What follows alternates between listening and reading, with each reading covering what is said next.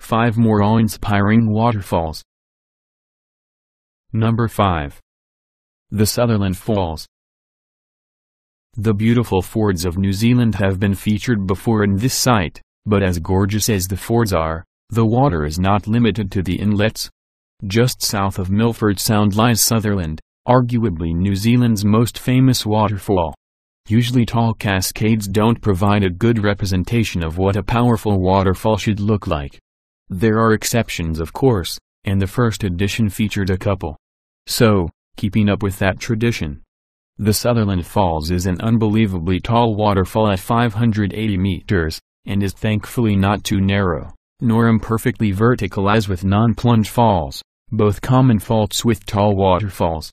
Also the water flow certainly isn't weak and being reduced to a trickle as is the case with some of tallest waterfalls of the world.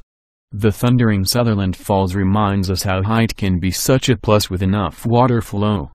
Tourists say that the noise is more deafening than some of that of the other more popular falls they have been to. Now, that is power. Number 4. Jim Jim Falls. With Jim Jim Falls, we slowly venture into that territory of the classic rectangular waterfall with a robust sheet of water falling in one single plunge. That, to me, is the perfect kind of falls, and I try to promote that in the previous edition as well as this one. Jim Jim Falls suits this purpose very well as it plunges 150 meters down from the straight cliffs at Kakadu National Park, located in Australia's Northern Territory. It is seen best during the wet season, which runs from December to March in the Southern Hemisphere. So, with the desired copious amount of rain, the falls emerge straight out of the upper plateau with fantastic force. Sadly, in the dry season the water ceases to flow completely, but this makes for a remarkable transformation as the seasons change, and Jim Jim Falls delivers a very aqueous outcome. Number 3. Rhine Falls. Rhine Falls presents itself as one big blur of rushing water. It takes some time for the eye to make out where the waterfall starts and ends as the deluge of water just camouflages with River Rhine, and there is no visible terrain present at the top as the sheer volume of the water covers it all. It is a lowly 23 meters tall, but boasts a large width of 150 meters, and together with the enormity of its water flow, Rhine Falls seizes the number 7 spot. In fact, it always makes high appearances on waterfall charts ranking flow rates. And due to the fact that it doesn't carry any rapids and is large enough to have a distinctive appearance, it can be easily counted as one of the elite pure waterfalls. There are also a few viewing platforms which let you observe the falls from up close, adding to the feverish excitement. Number 2. Montmorency Falls. USA and Canada have many things in common. One of them is that both nations are hosts to fantastic waterfalls.